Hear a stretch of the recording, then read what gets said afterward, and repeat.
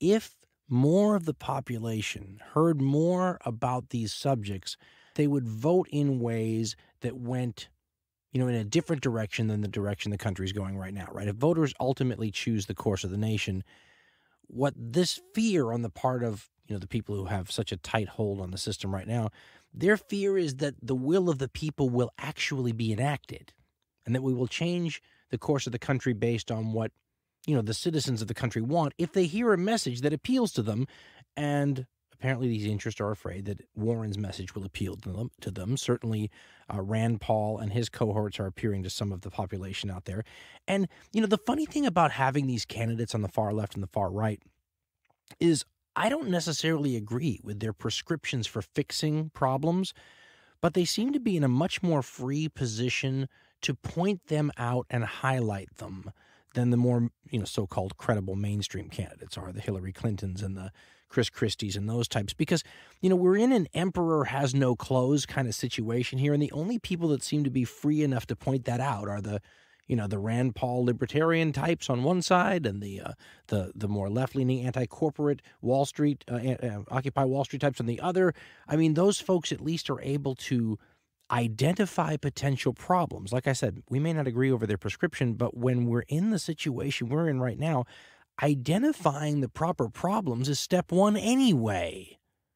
So I want to see these people on the non-credible right and the non-credible left get far enough in this process so that these issues, these important issues that they highlight, become enough of the campaign so that the people who likely will win the next election don't escape, without having to share either their opinion on it or their promise on it. Now, their opinion might be interesting. Their promise, we know from history, is likely worthless.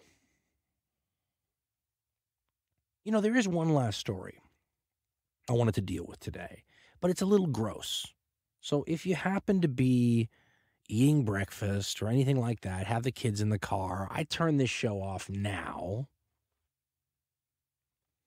But the reason I feel the need to share it with you is because I feel like it does a great job, answering one of those questions that people like yours truly constantly have thrown in our face when we talk about, opposition to too much spying and surveillance and whatnot. We called it the Otto principle on the last show for Ben's mythical dad. And it's the idea of, if you're not doing anything wrong, what have you got to hide?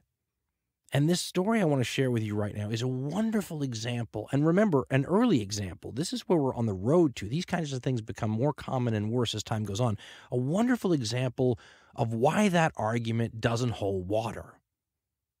Because there are people out there who have nothing to hide at all, but as our, ability to shield ourselves behind the veil of protection that things like the Constitution provides us, you begin to see exactly what can happen to you when those protections, become too full of loopholes.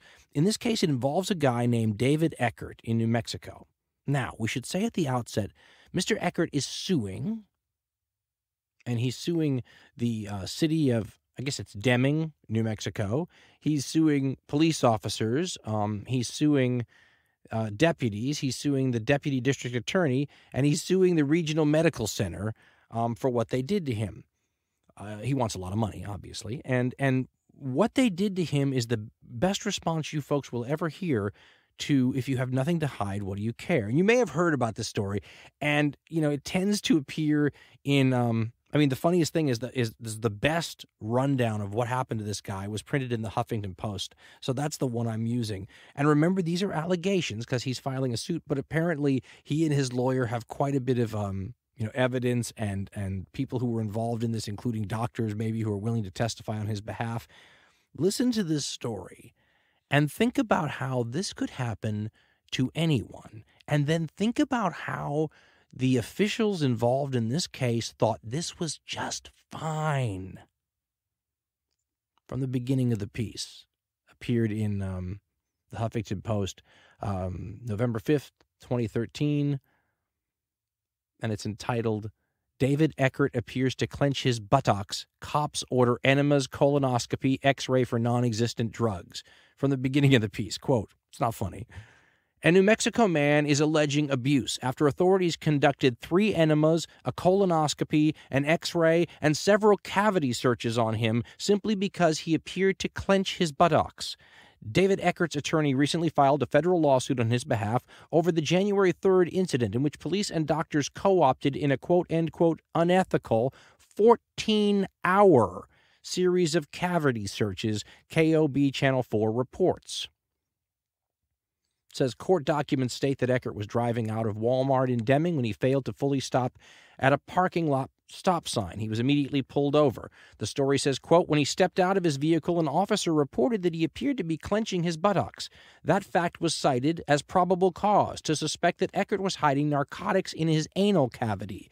Officers obtained a search warrant, and Eckert's humiliating examination began at a nearby medical center. All right, if you're not going to turn this off, push the cornflakes to the other side of the table.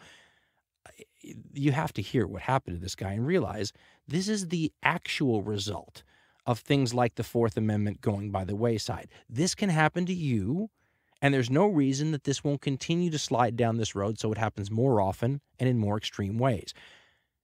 From KOB Channel 4, quote, Eckert's abdominal area was X-rayed. No narcotics were found. Number 2, doctors then performed an exam of Eckert's anus with their fingers. No narcotics were found.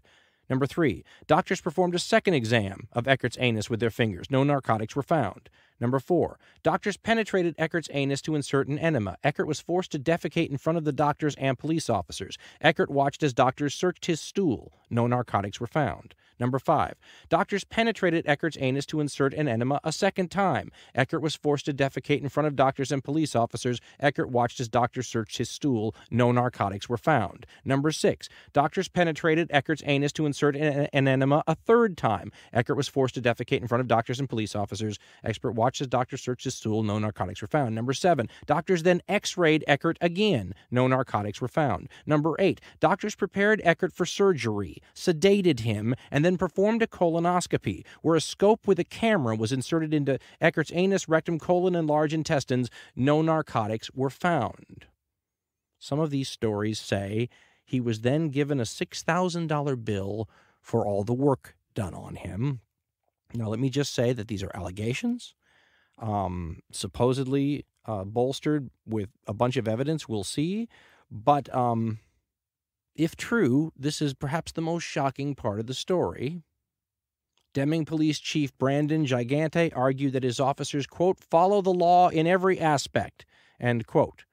Well, folks, if that's procedure, if that's okay, and it looks like, from what I'm reading here, that they went to a judge and said, okay, we think he's clenching his buttocks, and supposedly they thought he was hiding marijuana, so we're not even talking like heroin stuff here. This is going to be, we're going to have a guy who wants to smoke marijuana for personal use, and where does he hide it? Well, just if I'm traveling around town, that's where I put it.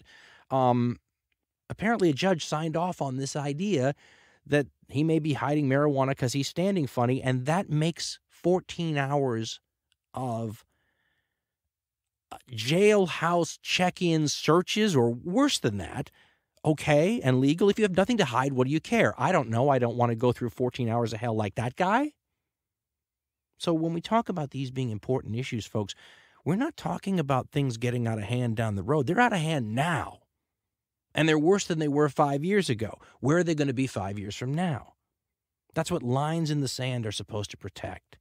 These ideas of constitutional rights is not some amorphous thing that shouldn't matter to you that seems like something you'll never need. David Eckert's wishing he'd had them in place with more authority, back January 3rd when he got pulled over. Might not have helped him, though. Looks like maybe a judge agreed that, hey, listen, clenching your buttocks, anybody who does that, search him for 14 hours with colonoscopies. The good news about this is some people still have some sort of a code. According to Eckert, the first doctor that they took him to try to have everything searched and colonoscopies and everything said no, that it was unethical.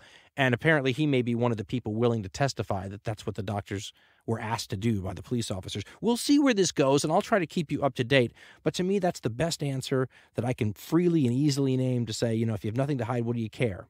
Well, protecting yourself from unreasonable search and seizure may sound like nothing, that big of a deal in high-minded concept. saying you don't have a right to search my anal cavity under most conditions, that hits a little bit closer to home, don't you think?